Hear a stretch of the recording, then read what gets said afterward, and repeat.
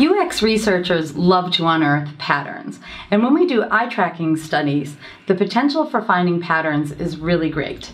But whether we're watching people in an eye tracking study or any kind of study, it would behoove us to keep in mind that the task the user is trying to achieve matters greatly.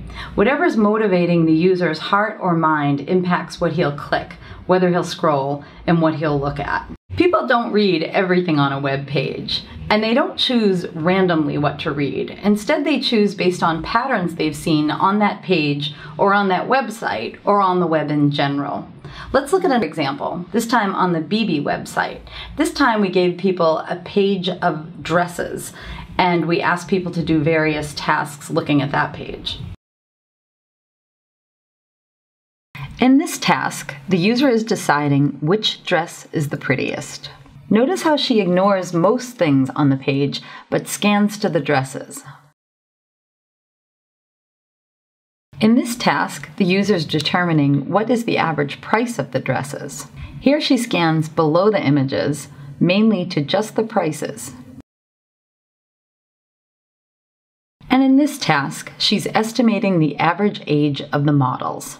She scans mostly to the models' faces and a little bit to the bodies.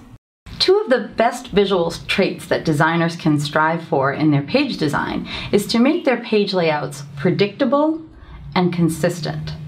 Doing this enables users to scan pages easier. I'd like to say I thought of this study design, but it's actually taken almost completely from a study done back in 1967 by an eye tracking pioneer named Alfred Jarvis. In his study, he showed his participants a painting and asked them to answer various questions about the visitor who was arriving in that painting.